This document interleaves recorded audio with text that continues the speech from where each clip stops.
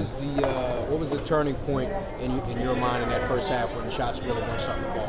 I mean, we started off high. We started off moving the ball and everything, but then I guess we started playing more one-on-one ball instead of team ball, and they started going on a run, and we dug ourselves in a big hole.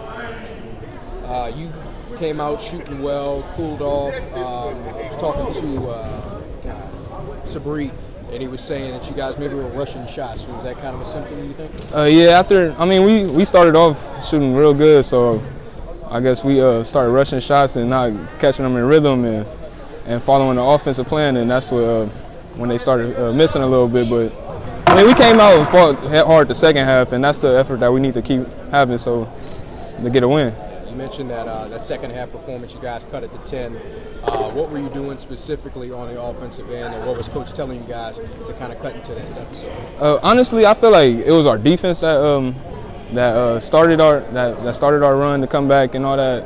But we was being more patient and running our 32 play, which gets the ball inside more. So that's what got us down to 10. And you mentioned the kind of defense was able to spring you guys a little bit, cutting into that deficit.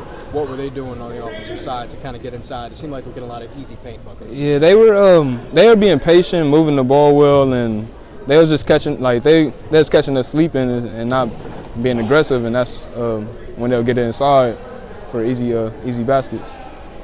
Losing streak now at 4 games. What was Coach's message to you guys in the locker room at the end of this week? He was saying the previous 4 games we fought hard, and today we honestly didn't come out to play. We wasn't locked in mentally, and that's what caused us to lose. And we dug ourselves too deep. We need to stop digging ourselves in the holes and trying to fight back. Instead of doing that, we need to hit first.